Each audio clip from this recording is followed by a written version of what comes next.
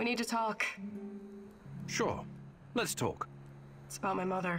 Rather, about what she found. I didn't tell you this before, because I didn't know if I could trust you. I think I know why they took my mom. She was dangerous to NAR. It wasn't a coincidence. She saw something, even took a photo. You see, when NAR first came here, they pretended to be friendly. They offered free examinations to several sample shells, and even promised my mother medical assistance. It was all a ruse, of course. My mother was invited to their lab, and she ended up seeing something she wasn't supposed to. She was inside their lab? You should have told me about this sooner. Do you know what she saw? They were running experiments with Chernobylite on human subjects. All volunteers, of course. Soon after that, people started vanishing, my mom included. Do you still have the photo? No, my mom always kept it on her. Is there any other proof to back up your mother's account? No, but I can't see my mother lying about something like that. She only ever had the Samuel's best interests at heart. My mother was the least selfish person I've ever known. She wanted to help everyone who suffered from the Chernobyl disaster in any way she could. She paid the ultimate price for her kind heart. Now, I have to find out why and make this right. I get it. Really. She sounds like an amazing lady. How can I help? I know it's a lot to ask, but I need to know what my mother saw in that lab. I need you to go to Lenin Square and get inside. There must be something there incriminating NAR. This will help your search for Tatiana as well. If she's in the zone, she must somehow be part of all of this. It won't be easy, but I'll definitely try. Igor, a moment, please. I heard you talking to our she-wolf here. You don't want to go to Lenin Square. I don't think you're ready. Who knows what you'll be up against? I think I've proved myself quite capable, no? You can harness the power of Chernobylite, an impressive feat. But what if they find a way to disable it?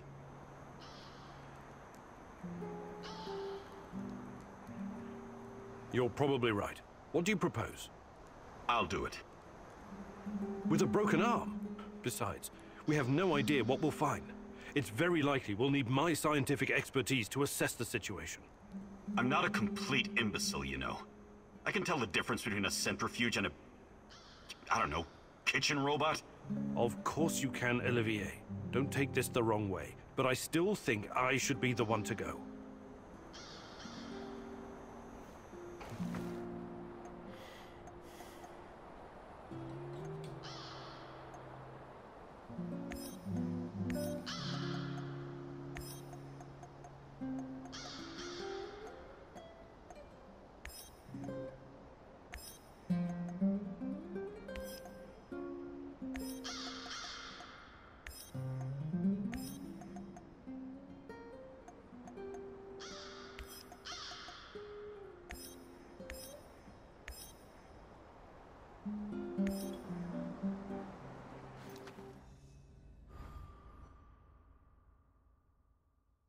It seems that Olga's mother was onto something that got her killed.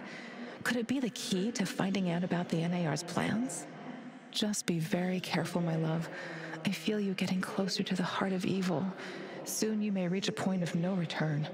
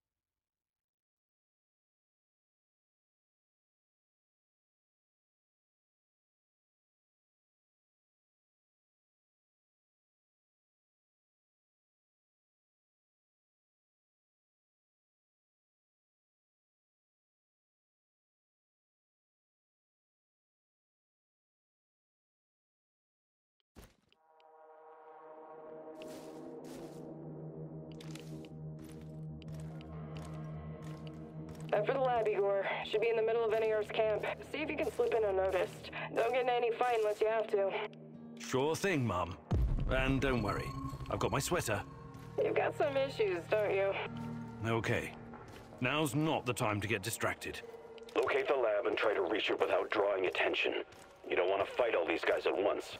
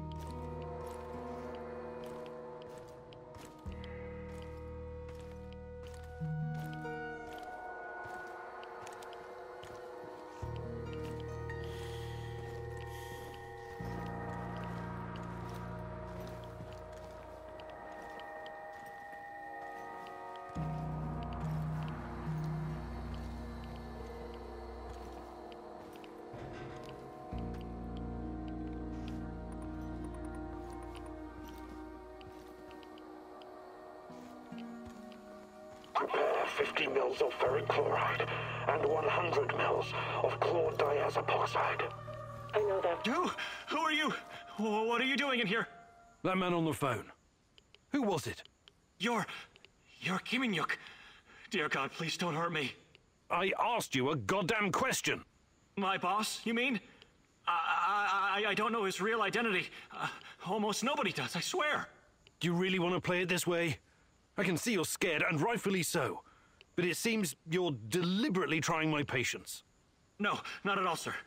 Please, I can't tell you what I don't know. But I can tell you other things. Just ask. Just don't kill me. I can be useful. You'll see. Vanya, my patience is wearing thin. Where are those damned chemicals?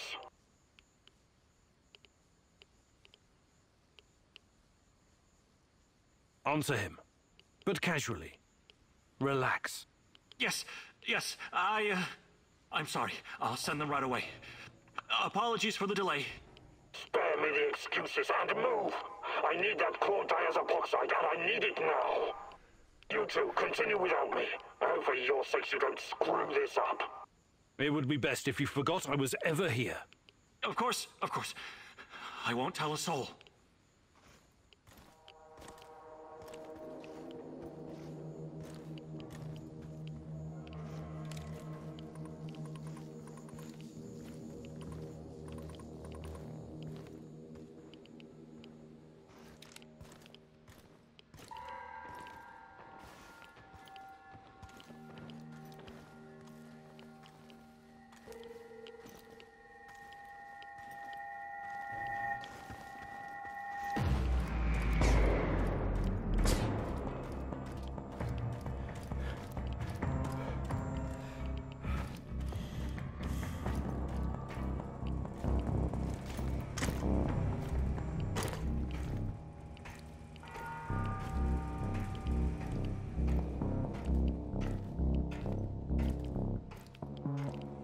Look at the tissue structure. This used to be a liver, if you can believe it. We need to collect samples. The brain is... Vanya? Finally! Who the hell are you? What did you do with Vanya? Stay very still if you want to live. Please don't hurt us. We're scientists, Yeah, so was Dr. Mengele. Are you performing a vivisection without anesthesia? Administering shots of typhus? What are you doing exactly? I really want to know. No, nothing like that. We're not beasts. We treat our patients as humanely as possible. But you have to understand that... Scientific advancement requires sacrifice. Other people's sacrifice. You make it sound sinister. But yes, everything we do is for the greater good. How does it work? Are you shooting these poor souls up full of Chernobylite? I can't talk about that. The NDA we signed is very strict. The penalties... Did you just say NDA? Are you for real? Stop being a corporate stooge and start thinking about your own life. Sure, you're right, of course. We started out giving them shots, but that was just the first stage. We're way past that now. Uh-huh. It was, you see. The fatality rate was... it didn't bring the desired results. We've moved from administering nano-solutions to directly editing human genomes to enhance them with Chernobylite. We've developed our own Chernobylite CRISPR. Your patients or subjects, whatever you call them, especially the locals, what happened to them? Which ones?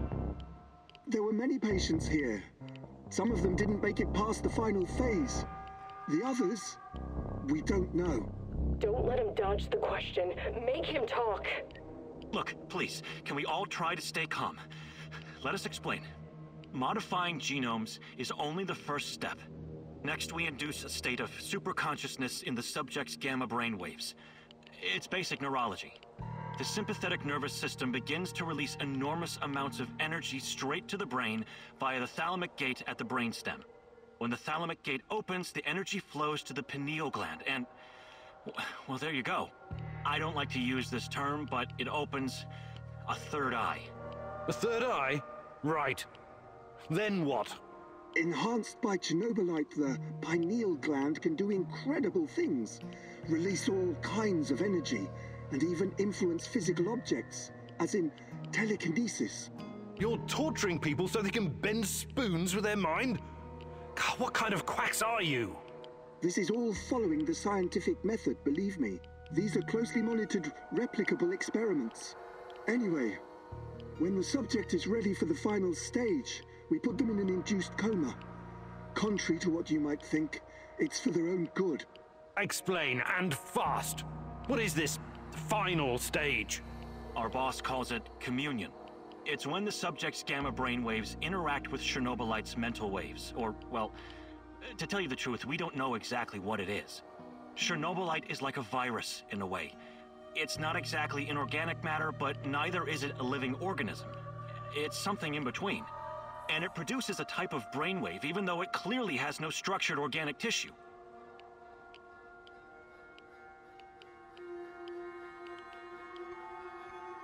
Well, what's the purpose of this communion? This is where it gets really interesting. You know that Chernobylite can be used to create wormholes, right? You've been doing it yourself. But these wormholes are special. Haven't you noticed? They're not a purely physical phenomenon. I don't understand. What else could they be? We know what singularities and the tunnels should look like. We know what they are in theory. But has anyone actually been inside one before? Bullshit. I've studied Chernobylite too.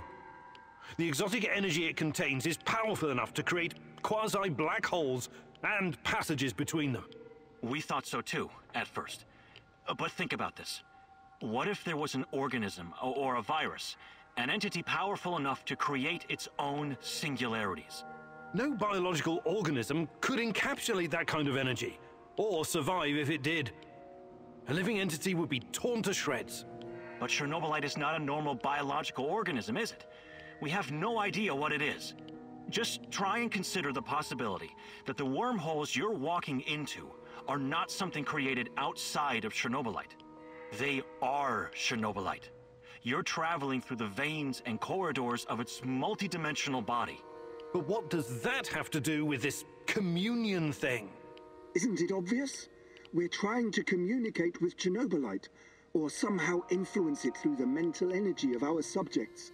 But getting inside this thing's mind, or whatever it is, must be a truly disturbing experience. You're fucking insane, both of you. You need to stay away from the morphine cabinet for a while. I've heard enough. Who's your patient here? I'm not sure, but she must have been carefully selected. Selected? How? Did she volunteer? Or was she maybe run down and captured by soldiers in the woods? Talk! I'm not familiar with the selection process. Our boss would know. But we know very little about him. What's your boss in charge of exactly? The entire biotech division, pretty much everything Chernobylite related, but mainly the impact on human physical and psychological functions. Clustered, regularly interspaced, short palindromic repeats.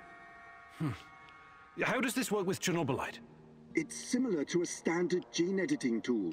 We take specialized protein from a certain bacteria, modify it with Chernobylite, and then target the exact genes we want to modify. Wait, I know more about physics than genetics, but CRISPR is usually done on embryos, right? And it takes time, sometimes even years, for mutations to show. Our boss developed his own methods. The process is applied directly in the subject's body. The speed of the mutations has increased exponentially. It no longer takes years, but weeks, sometimes mere days. Marvelous, isn't it? Enough. All I've got from you so far is a bunch of gibberish. I want to see the actual research. Where do you keep your data? All the research data? Check the database in this computer. Everything can be accessed from here. It's password protected, isn't it? Promise not to kill us and we'll tell you. Don't worry. I don't give a shit about you. Password. 23#98S$. Listen to me very carefully, Igor. This research, this data, it's too dangerous to exist. My people died because of it. Delete everything. It won't bring my mother back, but at least no one will profit from her death, and the deaths of others. You need to download this research, Mousy. This is the Rat King's brain stash. It's dangerous, yes, and inhuman. But it could contain the key to defeating him.